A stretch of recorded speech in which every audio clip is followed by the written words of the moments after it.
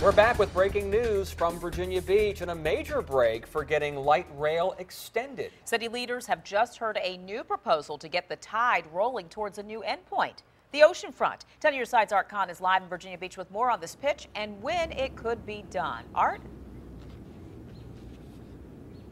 Yeah, well, Nicole, first of all, baby steps, or as we say in the train business, in sections of track. What this proposal is putting forth would be extending the light rail from the Newtown Road station to a station at Rosemont Road. Now, word of this broke today as City Council met in their workshop to discuss the city's budget.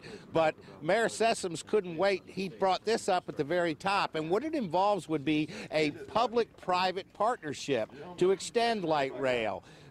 This would involve somebody we all know very well, too, if the city went with this proposal. The private investors they have formed a group. There's 4 of them. One of them, Philip A. Chouquet. Now, you probably recognize that name. Philip A. Chouquet was the guy brought in by HRT to take over after they had the problems with the previous director. So there's somebody who has a lot of experience in dealing with light rail. Now, this proposal that they've put forth is a long ways from being a done deal. In fact, what happens now is this is all forwarded over to the city manager. The city manager and his staff will go over this and make a recommendation to city council whether they think city council should accept this proposal.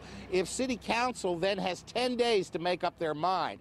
But let's say city council says, yeah, we like the proposal. Still not a done deal. Law requires that the process then be open to public bidding, and other investors would have up to 60 days to submit a proposal as well. But clearly this opens the door for a public-private partnership. Now, another aspect of the big news is estimates before had put light rail, that you wouldn't be riding light rail in Virginia Beach even if and when it came here until 2020. Well, Mayor Sessoms told council today that his understanding of this proposal is if they were to go with something like this, beach residents could be riding light rail as soon as 2016. I'll have more on this coming up for you tonight at 6. Reporting live from Virginia Beach, Art Kohn, 10 on your side.